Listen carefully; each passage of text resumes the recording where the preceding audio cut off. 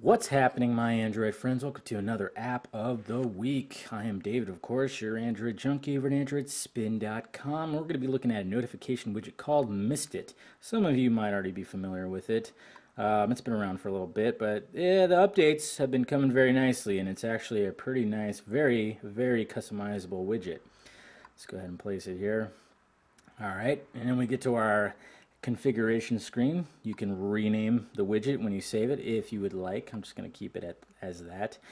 Monitor elements, you can pick out, this is where you can pick out which widgets or which applications you want to receive notifications for. Like it already defaults to missed calls, text messages, and emails or Gmails. But right here, if you add, obviously you can add those. You can add voicemail if you want to. Or you can go application and it'll load the activities, and it actually will do, I don't see any one it won't do, so it'll do all your applications for you. So let's go ahead and you can also remove it from the list too by just holding down remove. You can also realign if you want it like that. So we'll just have these two to show you right now. Output format, this is where it kind of gets a little weird. I'll say it's a little strange because it defaults like here. I'll actually just show you. If I go all the way back, there you go. Let me go ahead and resize it. See, it defaults like it's stacked up on each other, and sometimes you might want like a long ways where you want it side by side. So what you're going to want to do, that's right, you got to open it up like that. Where are you? There you are. Okay, let's open it up. So what you're going to want to do is go to the output format, and right here it actually kind of shows you what to do.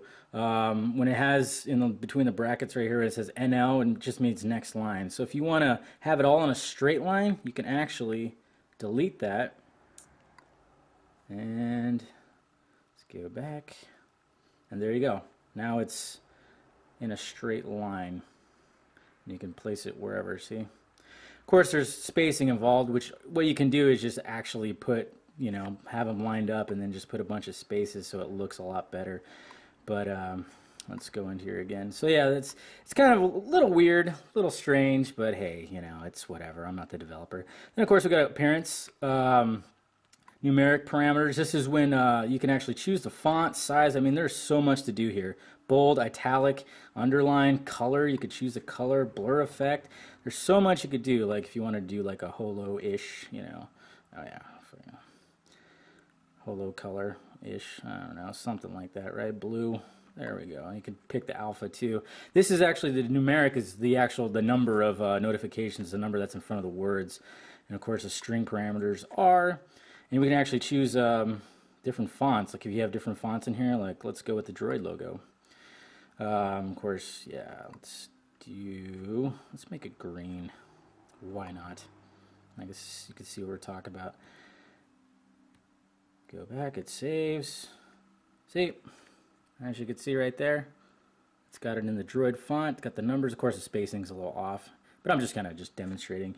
But it's not a bad app. I really actually like this. It's pretty cool. It's pretty cool stuff. You can also, when you hit it, you can open up that notification that you got. And of course, you can adjust alignment if you want it left, center, right, all that stuff. Vertical, center, bottom, top.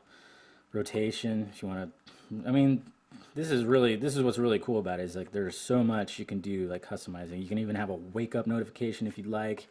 Yeah, and it's pretty neat. Not bad at all. It does cost like $1 something in the Play Store. I don't think there is a free version. I just purchased it because I thought it was pretty cool. Yeah, that's pretty much, it kind of sucks, but there's so much to do with it, So, I mean, show some love to the developers. It's only $1 something. So, anyways, guys, yeah, check it out. Let me know if you like it. Let me know if you've been using it and all that fun stuff. And hit that like, thumbs up button, too, if you like this video. And subscribe to the Android Spin channel if you have not already. Well, I am David, your Android junkie over at AndroidSPIN.com. And this has been App of the Week, Missed It. Because we hate missing our notifications, right? Except when I'm watching Breaking Bad. I wish my phone would shut up. Anyways, talk to you later.